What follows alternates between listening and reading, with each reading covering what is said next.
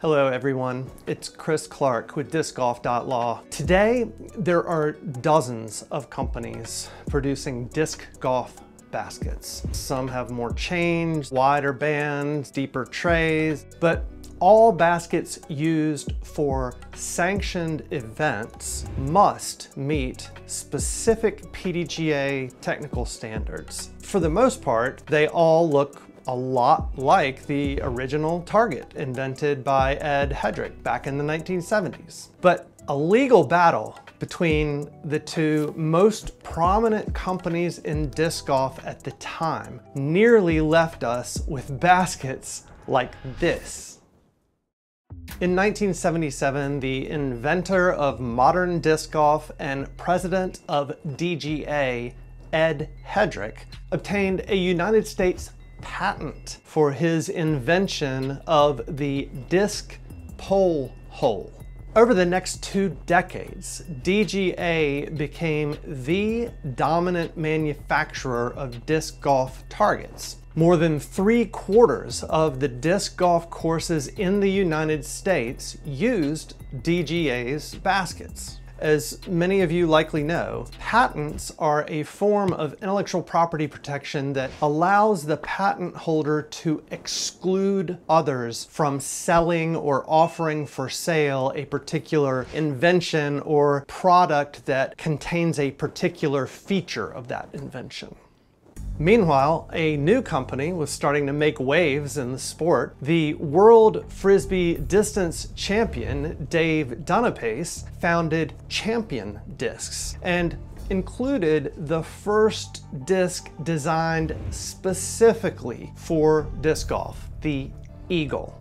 So let's fast forward to the early 90s. Disc golf is blossoming into a legitimate, albeit still very much a niche sport. Innova is setting the standard for technological innovation in the sport, and DGA is enjoying a near monopoly on basket production. However, patents don't last forever.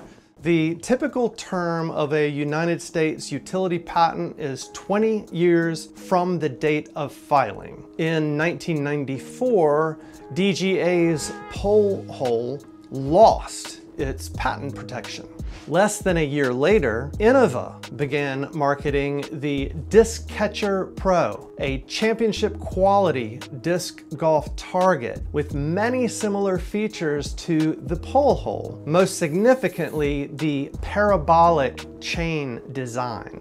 To maintain its dominant position in the basket market, DGA sued Innova, alleging trademark and trade dress infringement under Section 43A of the Lanham Act. The Lanham Act is a federal statute, primarily known as the United States Trademark Law statute. In other words, with no patent protection left, DGA turned to see if they could prevent Innova from making baskets using US federal trademark law. Now, a trademark typically protects brand names and logos used to identify the source of goods and services.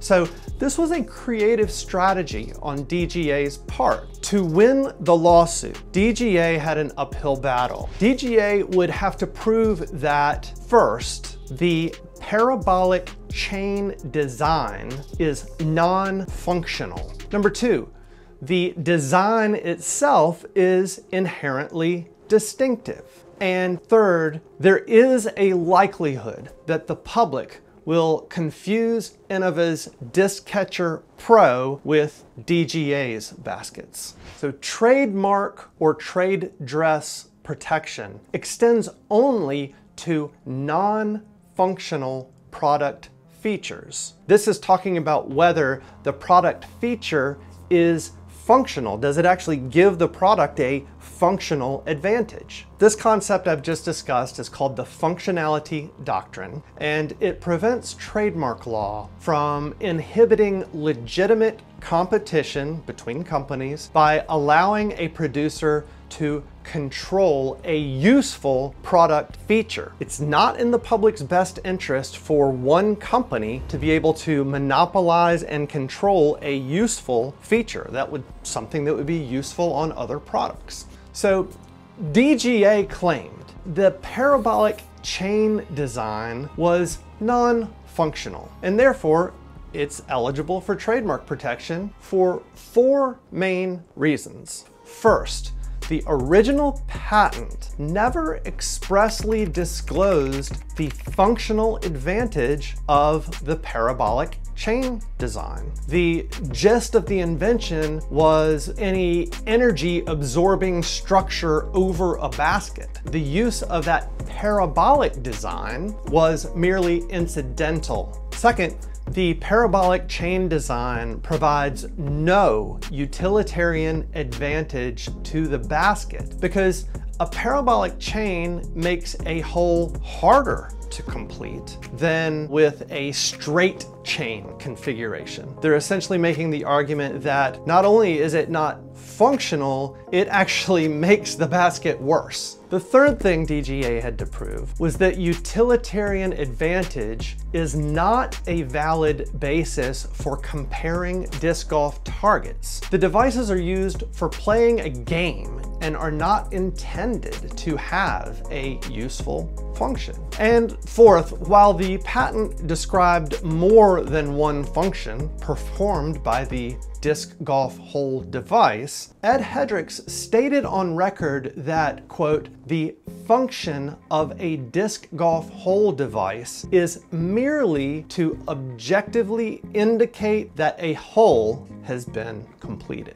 Unfortunately for Ed, the court was not persuaded by these arguments. The court ruled that it doesn't matter whether a parabolic chain configuration is more or less effective than a straight one. A product only needs to have some utilitarian advantage to be considered functional, and the chains are specifically designed to absorb energy and identify a completed hole. Additionally, the court said it is irrelevant that the device's function is for a game. The issue is not whether a product is functional, but whether this particular shape and form of product is functional.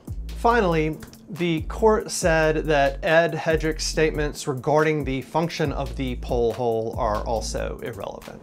A trademark proponent cannot create an issue of material fact regarding a shape's functionality and thus survive summary judgment by contradicting an earlier assertion in an expired utility patent that the same shape is functional. So, the district court granted summary judgment in favor of Innova on the ground that DGA's claimed trademark, or trade dress, a parabolic chain design, is functional as a matter of law and therefore is not entitled to trademark protection under the Lanham Act.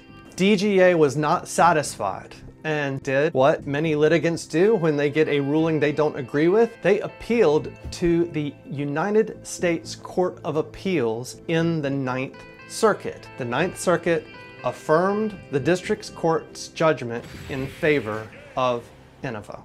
In addition to providing some history and context around one of the most significant and meaningful legal battles in the history of disc golf, there are some lessons to be learned from this DGA versus Innova case. First, all businesses should routinely, no less than once a year, do an inventory of their intellectual property. Even small businesses often have valuable inventions or creative works or trade secrets or brands that would benefit from legal protection. Intellectual property is a valuable and powerful asset for companies. And whether you think you might sell your business one day and you want to enhance its value, or you just want to maintain an advantage in the marketplace over your competitors, I urge you to consider having an experienced intellectual property attorney review and analyze your business for these issues. As our industry and our sport continues to grow, this is the best advice